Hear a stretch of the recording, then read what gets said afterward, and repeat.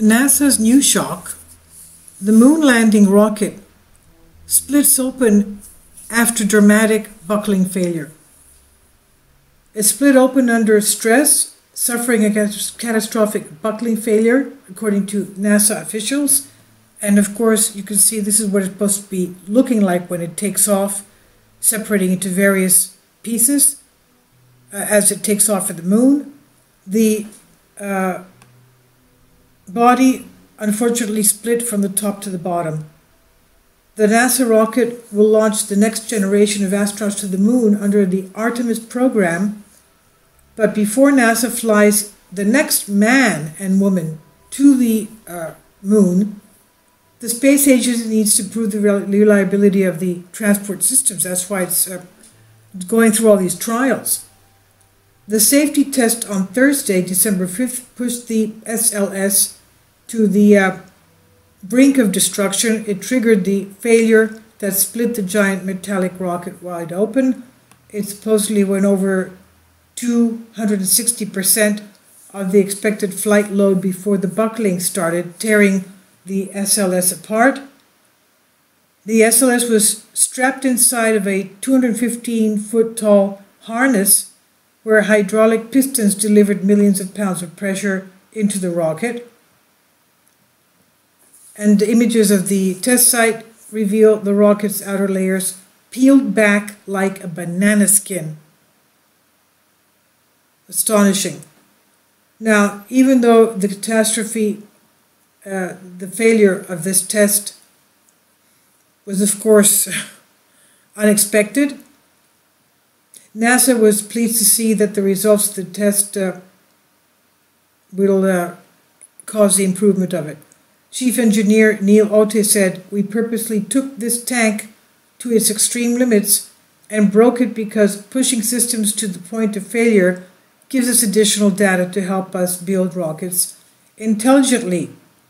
He said, "We will be flying the Space Launch System, the SLS, for decades to come, and breaking the propellant tank today will help us safely and efficiently evolve the SLS, the Space Launch System, as our desired missions evolve." The rocket destroyed at NASA Marshall Center during the test that has aced previous safety trials. NASA pushed the rocket further, as it has before, exerting incredible forces on this test. Mike Nichols, who designed the SLS and the tank, said this final tank test marks the largest ever controlled test to failure of a NASA rocket stage pressurized tank. The data will benefit all aerospace companies designing rocket tanks. Now, the Space Launch System, from here what we see, this is a NASA image, Block 1 expanded view. We have the core stage and vehicle avionics. That's the part that peeled back like a banana, that orange thing in the middle. On top of that is a launch vehicle stage adapter. On the top we have the Orion multi-purpose crew vehicle, that's where the crew sits. The interim cryogenic propulsion system. Then you have those solid rocket boosters that go off on the side. Main engines underneath. And anyway, that's what peeled up like a banana. And, you know, when I saw this, I said to myself, how is it that Elon Musk and his SpaceX, and even this, okay, they're going through trials, I can understand, they're pushing it on purpose, but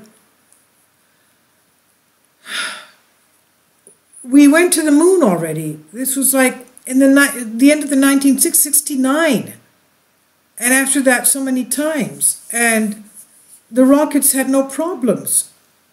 Back and forth, things are going back, you know, people were going back and forth.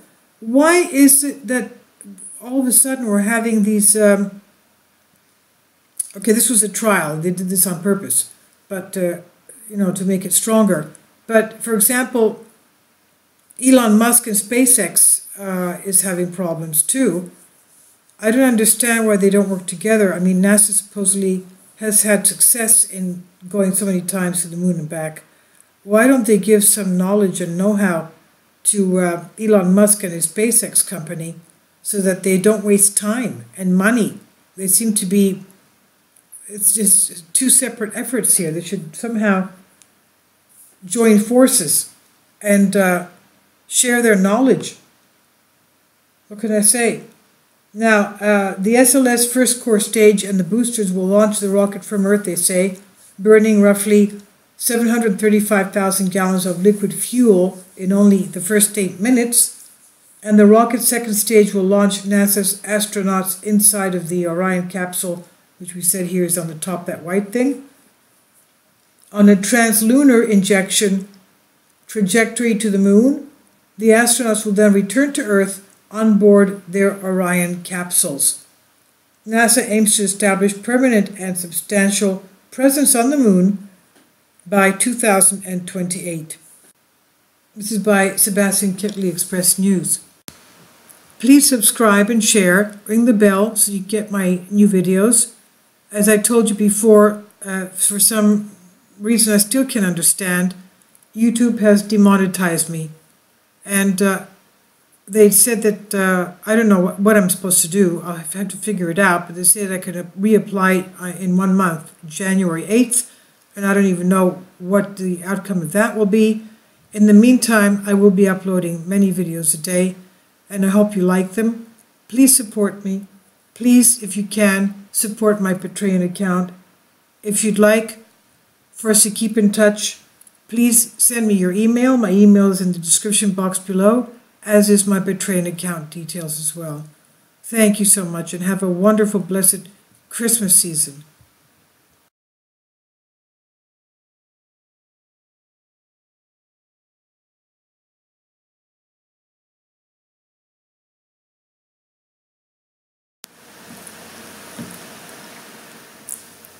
If you'd like to join me on my Patreon account, you will hear content not covered by mainstream media.